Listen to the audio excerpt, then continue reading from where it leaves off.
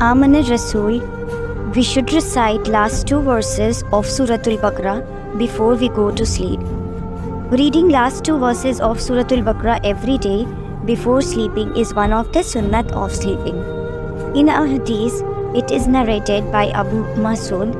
The Prophet Rasulullah sallallahu alayhi wasallam said, if somebody recited the last 2 verses of Surah Al-Baqarah at night, that will be sufficient for him. Bismillahi ar-Rahmani ar-Rahim. Amanar Rasul bimā unzila ilayhi min rabbihī wal-muʻminūna. Kullun āmana billāhi wa malā'ikkatihi wa kutubihi wa rusulihi. La nufarriqu bayna aḥadin min rusulihi. وقالوا سمعنا وأطعنا غفرانك ربنا وإليك المصير. لا يكلف الله نفسا إلا وسعها لها ما كسبت وعليها ما اكتسبت. ربنا لا تؤاخذنا إن نسينا أو أخطأنا. ربنا لا تؤاخذنا إن نسينا أو أخطأنا. ربنا ولا تحمل علينا إصرا كما حملته على الذين من قبلنا.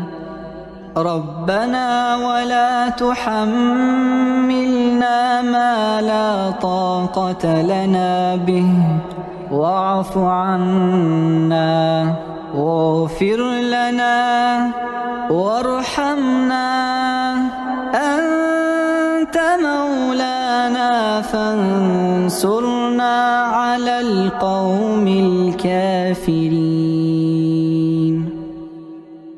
Let us know the meaning of these 2 verses. The messenger believes in what has been sent down to him from his Lord, and so do the believers. Each one believes in Allah, His angels, His books, and His messengers. They say we make no distinction between one another of His messengers, and they say we hear and we obey. We seek your forgiveness, our Lord, and to you is the return of all. Allah burdens not a person beyond his scope. He gets reward for that good which he has earned, and he is punished for that evil which he has earned. O Allah, punish us not if we forget or fall into error. O Allah, lay not on us a burden like that which you lay on those before us. Our Lord, put us not on a burden greater than we have strength to bear. Pardon us and grant us forgiveness. Have mercy on us. You are the protector. Give us victory over the disbelieving people. In one of the relevant hadiths, it is mentioned, Hazrat Ali radiallahu anha and Umar radiallahu anha have narrated, it is not possible for a smart person to sleep without reciting these 2 verses.